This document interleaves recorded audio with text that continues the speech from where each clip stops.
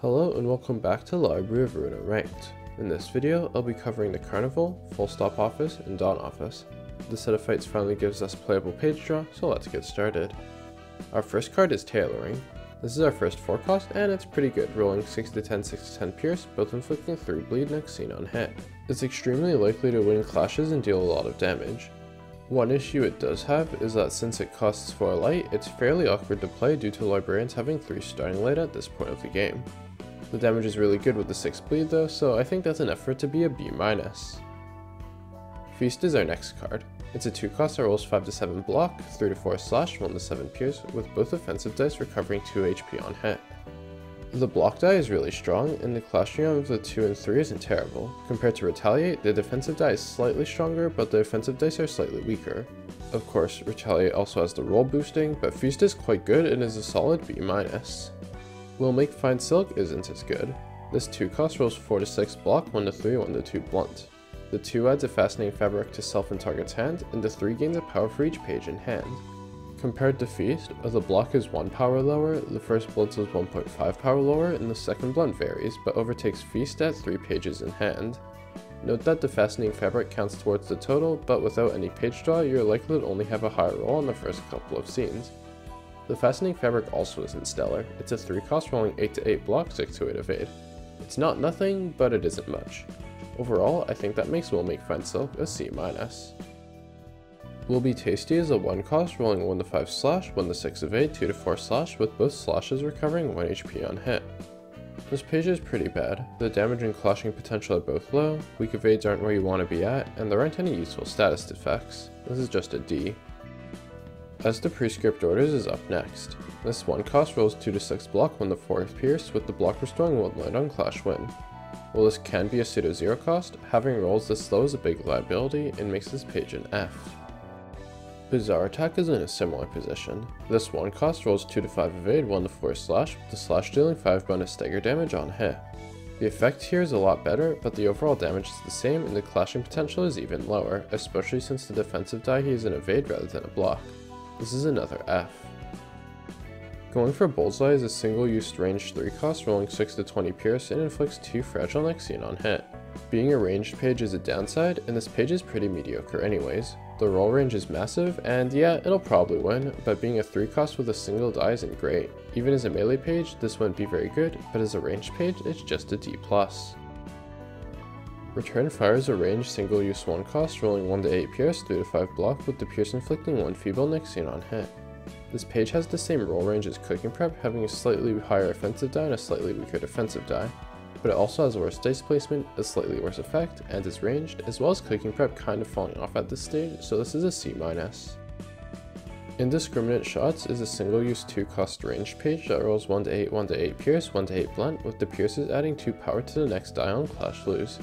While this page is used in firing squad strategies to great effect, the strats aren't covered here, and other than that, this page is just fine. The roll range is really inconsistent, which sucks, but as a free hitter it's pretty good. There's a consolation prize for losing a clash, so I think that makes this a C+. I Hate CQC is our next range page. This is a single-use 1 cost rolling 2-6, 2-6 pierce, 3-8 evade, with the first pierce inflicting 1 feeble next scene on hit. This page has decent rolls and is mostly stacked onto the evade die. I think the best way to use this page is to free hit with it and use the evade to blank another page. It can be inconsistent because the opponent can't have a defensive on 1 as their first page, but if you can get it off, it'll feel amazing. I think it's good enough to be a C+. Not Another Step is the best page here in my opinion. This range page is a single-use 2 cost rolling 4-7, 4-7 pierce, 3-8 block, with the 2 inflicting 1 feeble next scene on hit. This page has the same roll range as the deep-powered scratch set for 1 light cheaper, which is very good company to keep. Of course, this page is ranged and has a defensive die, but it's convincing enough as a 2 cost for it to be an A. Take the Shot brings us back down to earth. This is a single-use 1 cost range page rolling 2-6, 2-6 blunt, and 1-5 pierce. Like Indiscriminate Shots, this page is used in firing squad strategies, but outside of that, it's pretty bad.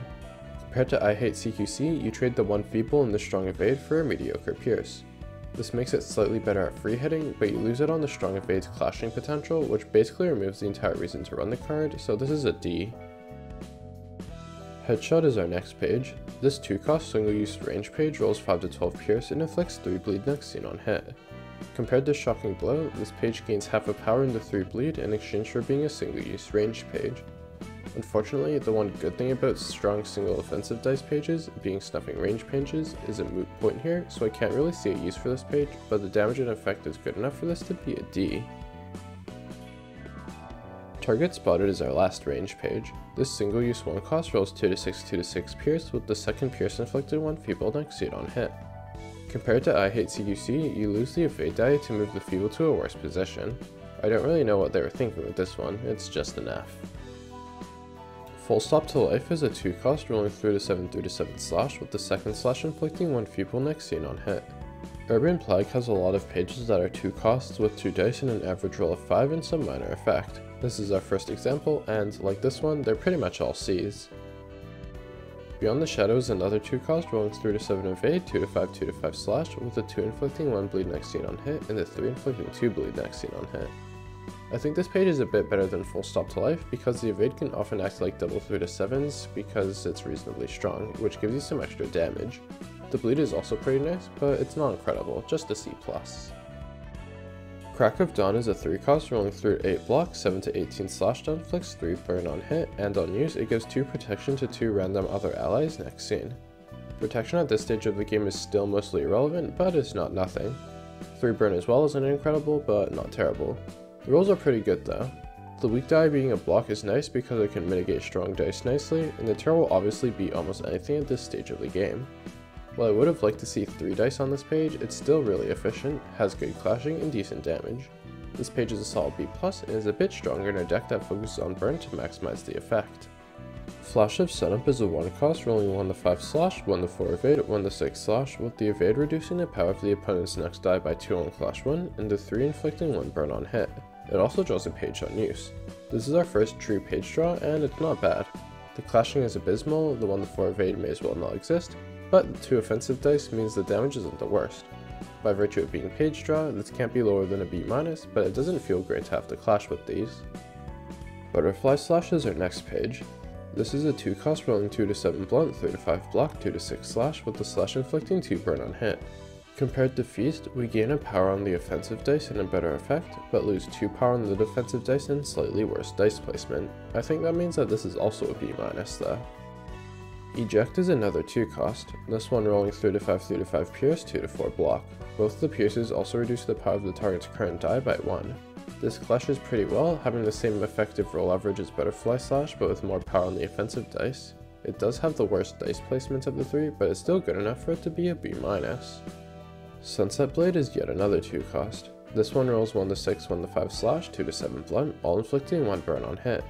The rolls on this page are pretty bad, but the damage is pretty high, being 3 offensive dice and 3 burn. I wouldn't run more than one of these, but I think that first copy is a C+ purely off of its damage. Handle Request is a 0-cost rolling 1 to 6 slash, 3 to 4 block, with the slash inflicting 1 burn on hit.